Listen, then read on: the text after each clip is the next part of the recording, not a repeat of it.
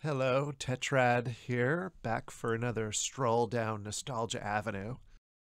So a couple of years ago, I see this video with Joe Jackson presenting a drum machine to the crowd like it was a lost member of the band. And it turns out that this is a Korg Rhythm 55, and he used it for the original Steppin Out track, one of my favorites. I also wondered if the bass was maybe a machine as well, and it turns out he says yes, it was programmed with a synth. There are two synthesizers listed on the track, a Mini Moog and a Prophet 5. I'm guessing it was probably the Mini Moog that created the bass sound, but we're not really sure. So let's go ahead, let's do this.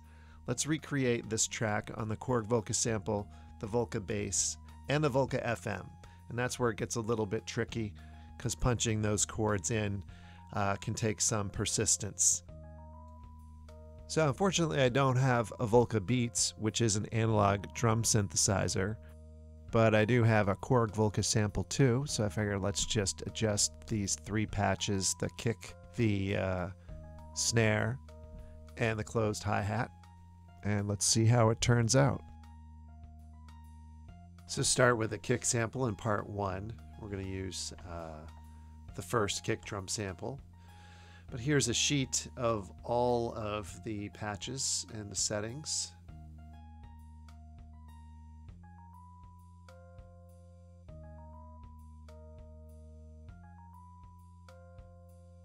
Alright, so for the kick sample, we want the start point to be 0.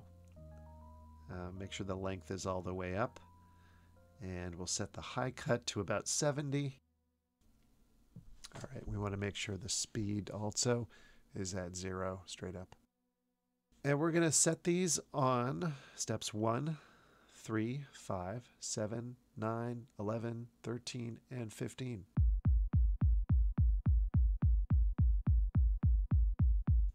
So the tempo for the track is likely 158. But in order to fit the bass track in one part, I shift it down to 79. So that basically gives us 2 measures per part. Let's see, we're going to move to part number 2, which is the snare. And for the snare, we want to use patch number 23. And again, start point's going to be 0. We're going to set the length to 88, the high cut to 95. And we're going to turn the speed down to -9 to give a little deeper sound. So this we're going to program into slots number 3, 7, 11, and 15.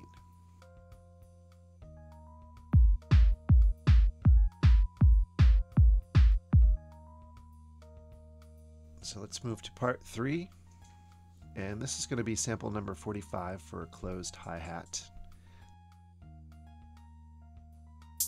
It's pretty sharp sounding. We're going to clip off the front a little bit, turn the start point to 13, turn the length to 85, and we're going to take a little bit off the high end and set that to 123. And we're just going to make sure that the speed is still 0 for this particular patch. And we're going to put this on every step. Okay, let's check it out.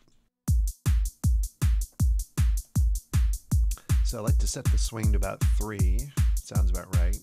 30 is way too much. But 3 sounds about right. And there we go. Oh, let's also add some motion sequencing on the hi-hat to give it a little character. All right, that sounds good. Let's move over to the Korg Volca Bass now.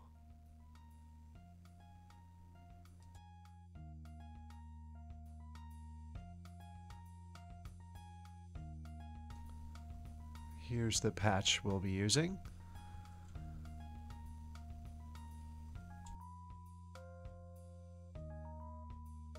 So we want to set the peak and the cutoff for the VCF to 4. Straight up is 5. 4 is just one tick to the left. And now for the envelope generator, we want to set the decay release to 6.5, a little to the right of the 5, and then the cutoff for the envelope generator should be at 4. And we want the LFOs to be off, both set at 0. Now for the VCO pitch, 1 will be set to off, 2 will be -12 cents, and 3 I like to set to 12, a whole octave up, 12N, to give it a little more punch. And we want to set the VCO 2 and 3 waveform to square to give it a more rubbery sound. And also make sure that all of the LFO targets are off. And the tempo, we want to keep at 79. So that will let us use 2 whole measures on one sequence to fit it into one part.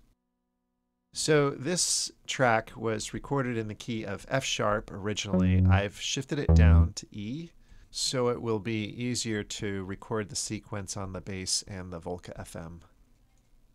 So we'll start at octave 1. We'll clear the track, and we'll enable step record mode.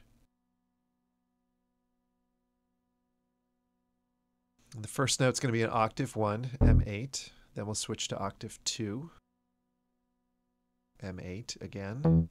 Then octave 1, M8, octave 2, M8. And we're going to stay in octave 2 and play M1, then 13, then M3, then 15, then M8, and then up to octave 3, another M8, down to octave 2 again for M3, and then 15, then M1, 13, and finally M3, 15. All right, let's give that a listen.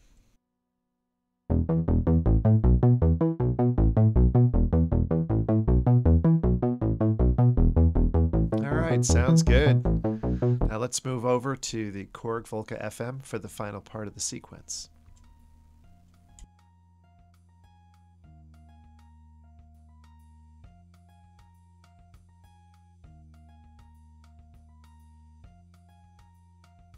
I found this patch online that sounded pretty close to me, Baby Grand. The track says it was a Yamaha CP70, but the CP70 patches I was able to find I didn't really like, so this is what I'm using here. To get started, you can just use the E-piano or the marimba patch if you don't have a piano patch you want to use. But let's start by setting the tempo here to 79. We're going to be using 4 tracks, starting with track 6 through track 9, and we're going to fit about 2 measures per track. So the first chord is an E major chord, and I start by playing E, G sharp, B simultaneously, and then just E and G sharp. And then when it loops, I play F sharp, G sharp, and we'll save that on track 6. And we clear the track. And now we're going to record a D major chord and then a C sharp minor 7 chord progressively. So first we're going to play the upper end of each chord. And now I'm going to play the lower end of each chord. So that's the first 4 measures, or first 2 tracks, so we'll save that to track 7. So we're going to clear the track and record 3 major chords in a row, G, A, and D, inverted. That's the bottom half. Now we'll do the top notes. Sounds good, so let's save that to memory 8. We're going to clear the track and record the last 3 major chords. C, D, and G.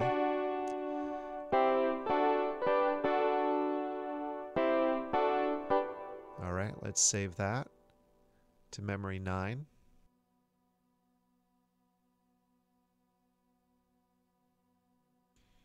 All right, let's check out what we have so far.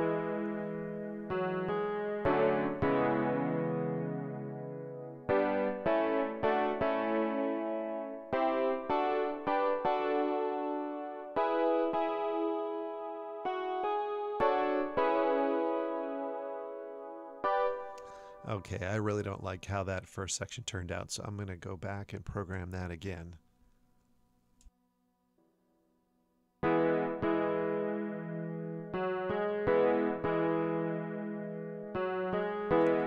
Wow, that turned out way better. So let's save that to track 6.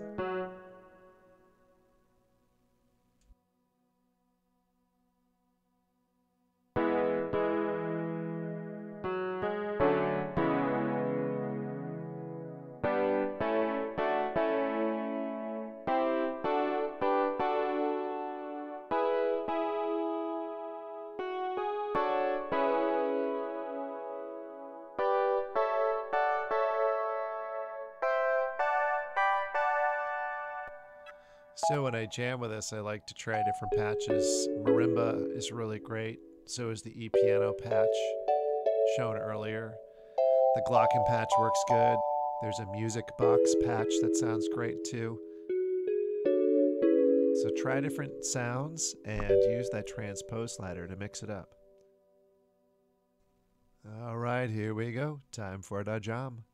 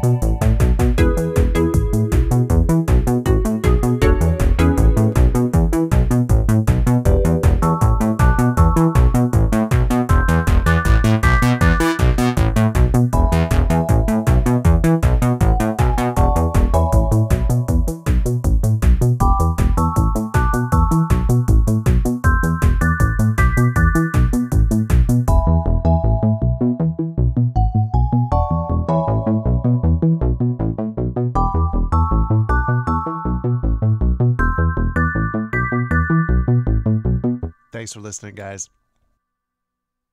Power on.